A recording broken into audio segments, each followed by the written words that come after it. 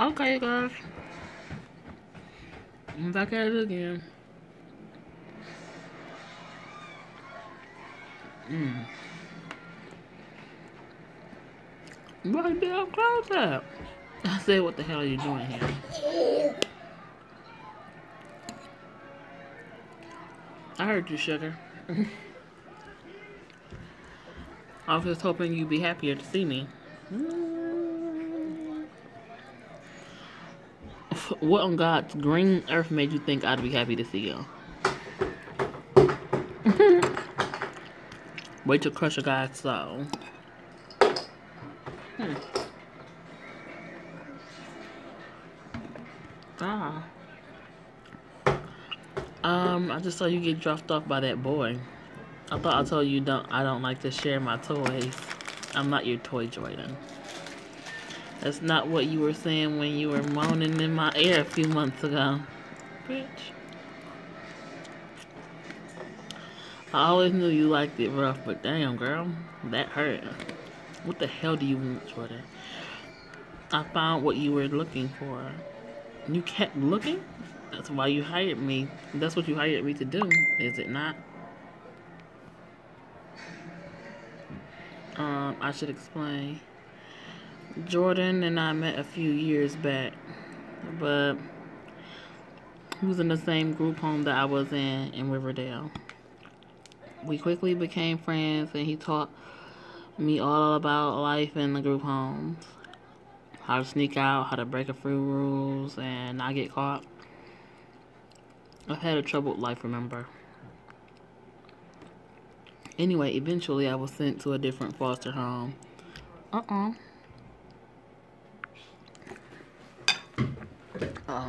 And didn't see Jordan for 2 years. Until last summer.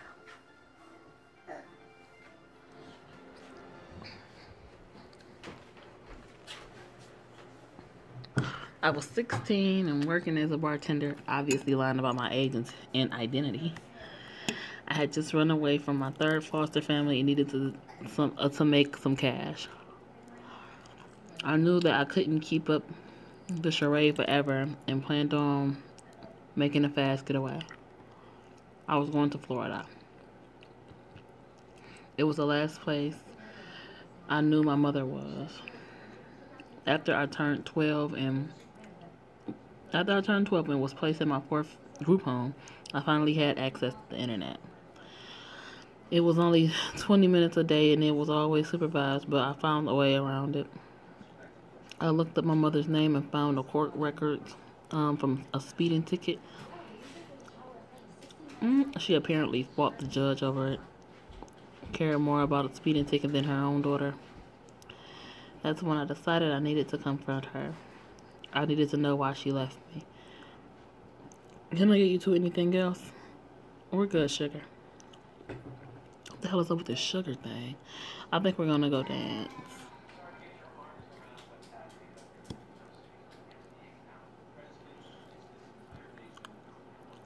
Sugar.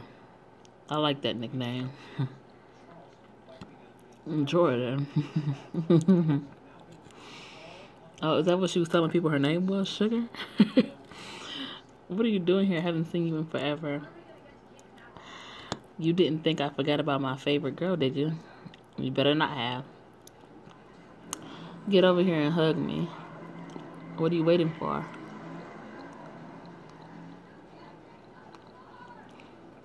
How did you know I was here?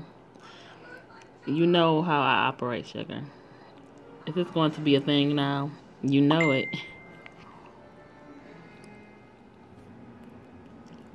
Right after I left Riverdale, Jordan and I ran away.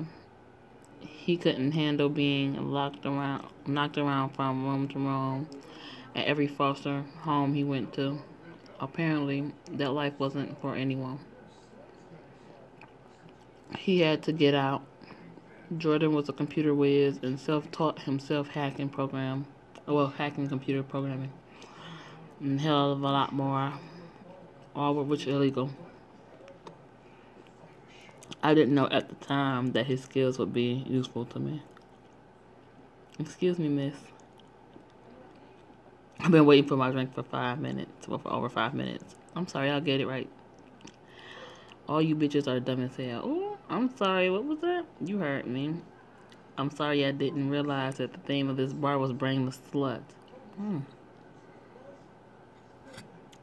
guy had no idea he was messing. That guy had no idea who he was messing with. That he was messing with 2 foster kids with street skills and mafia leaders. I really didn't want to hurt anyone tonight. What are you gonna do, punk? Bitch. Okay.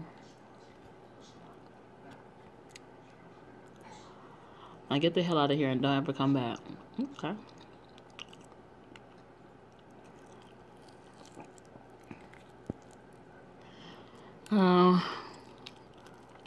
I've never had anyone punch a guy out for me before. All in a day's work, sugar. I'm not going to lie. I found that extremely sexy. Jordan getting all worked up and protective over me.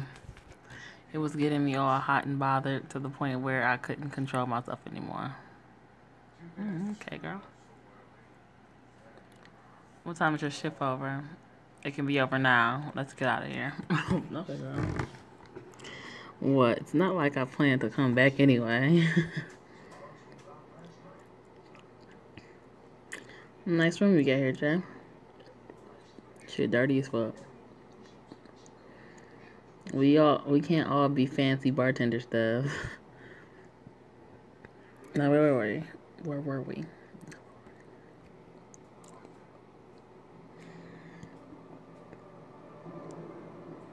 The next morning.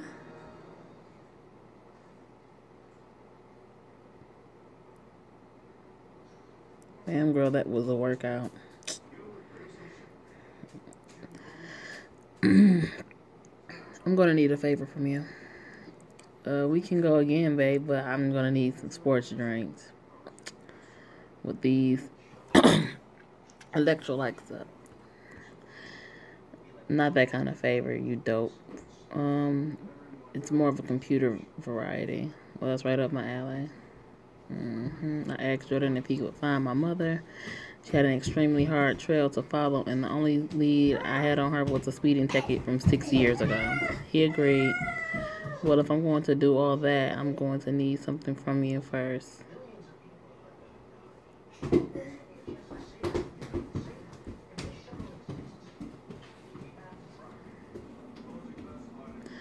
Jordan and I dated for a while after that. We ended up living together for months. Eventually we found out that we were no good for each other. When you fight fire with fire, someone's going to get burned, and you're going to end up taking everything down with you. What did you find out? All I know is that she changed her name. To what? I don't know exactly. But okay, you're really gonna have to stop slapping me now. Slap him again, bitch. Why would you come all the way here, break into my foster house, and get on my last goddamn nerve just to tell me that she changed her name, but you have no idea what it is, girl? Because it's a leaf, Dove. It's the first one we've gotten in months. Sue me for thinking you'd be excited. How do you know she changed her name? While I was down in Alabama, I found a guy who recognized a photo of your mother, but not her name. So she's not Elizabeth Kennedy anymore. It appears not. My mother has officially cut all ties with me. She has basically gone off the grid and got rid of her name, Kennedy. Well, get rid of the name Kennedy.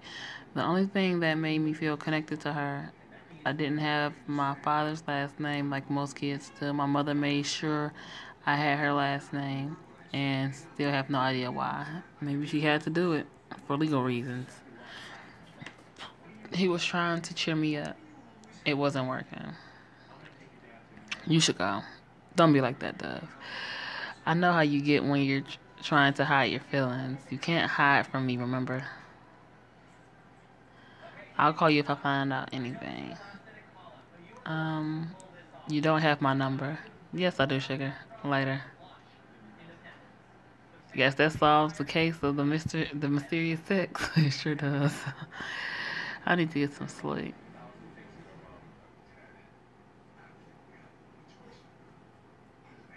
The next morning.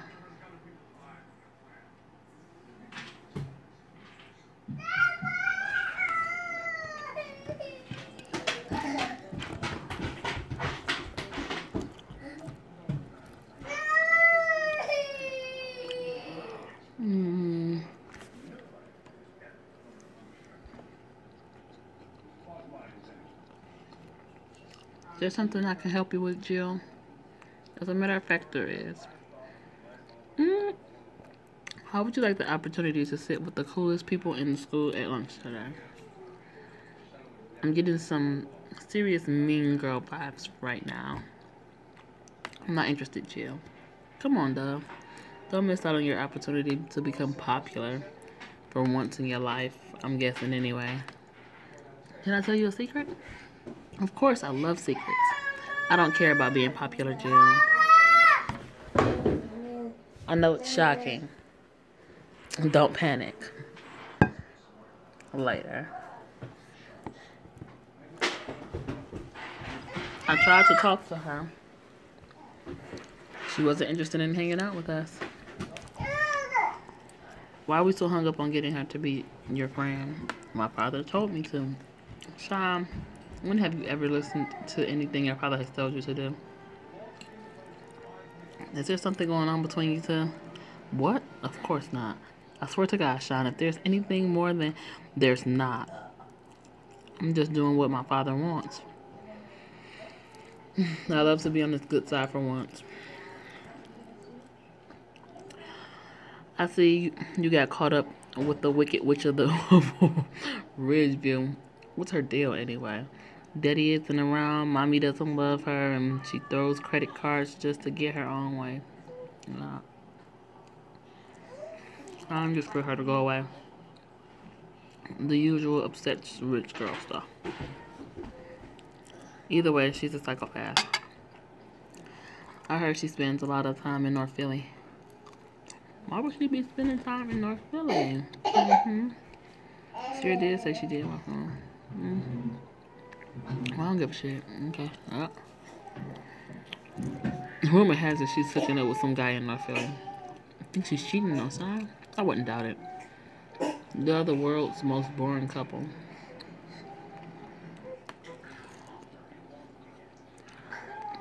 You ready for another day in hell? Let's get it over with.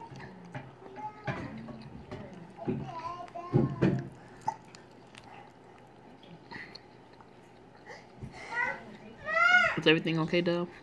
You haven't said 2 words to me all morning. Well, I didn't particularly like having your girlfriend jump down my throat for the second I got here. I'm really sorry about that. She's just trying to be friends with you. Get sassy. You know she isn't really the type of person I love spending time with. She's really not that bad. I mean, when you get to know her.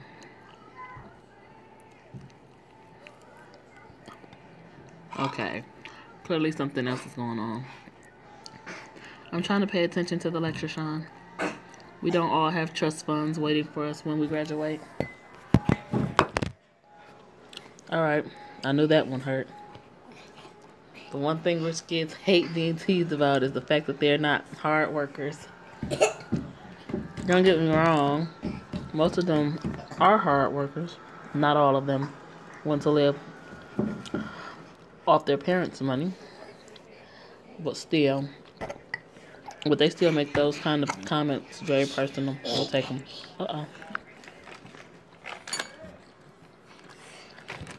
Didn't really care though. I was still upset about the fact that Sean was trying to get me to trust him, to be his friend, just because his father wanted to spy on me.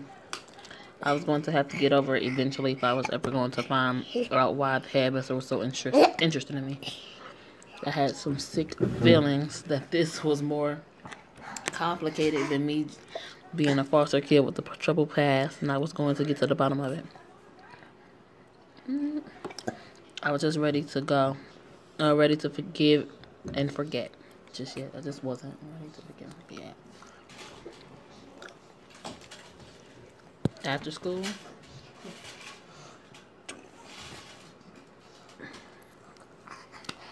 so how was the second day? I'm going to have to wait for 20 minutes after all the students leave. Oh, am I going to have to wait for 20 minutes after all the students left every day?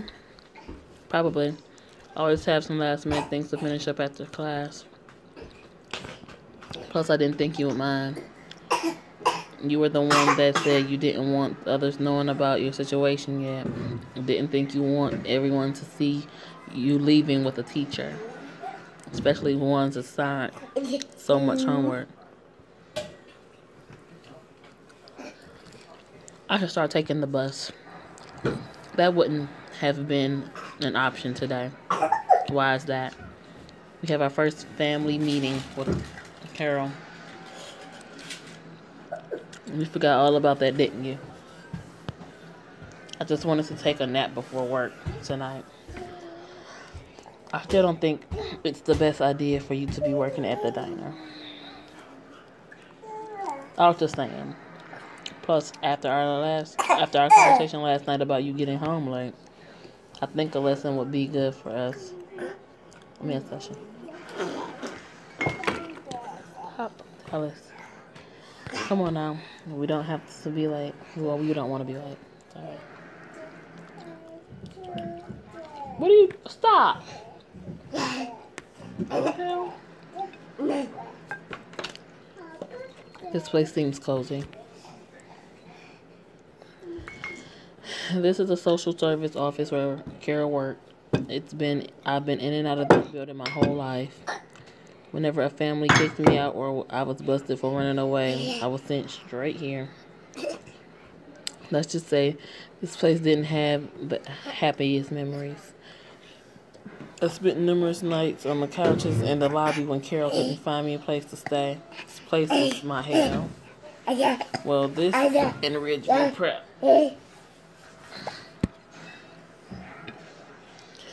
Hello, ladies. I haven't seen you two in forever. It's been 2 days, Carol. I was just making a joke. I like you're always, like you're always doing me. Okay. Can we just get this over with? Follow me.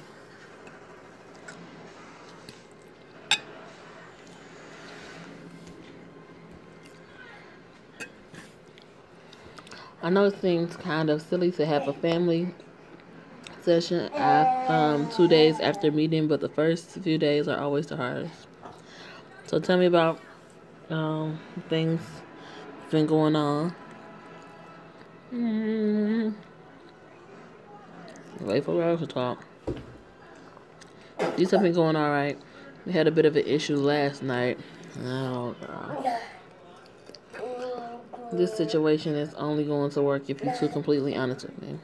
Dove has not been following the simple rules I set for her. Always throw me under the bus. Dove has not been following the simple rules. You and I both agree that it would be best if Dove had some more guidance and structure in her life, and yet she repeatedly doesn't listen. You can't just expect me to be okay with rules and structure when I've never had them in my whole life. Not even once. I never even had to answer to anybody. It's always been me all by myself. You can't just expect me to fall into line just because you say so. I'm not perfect. I'm not the perfect child, Rose, and if you can't handle that, then get rid of me. Everyone else has. She's angry.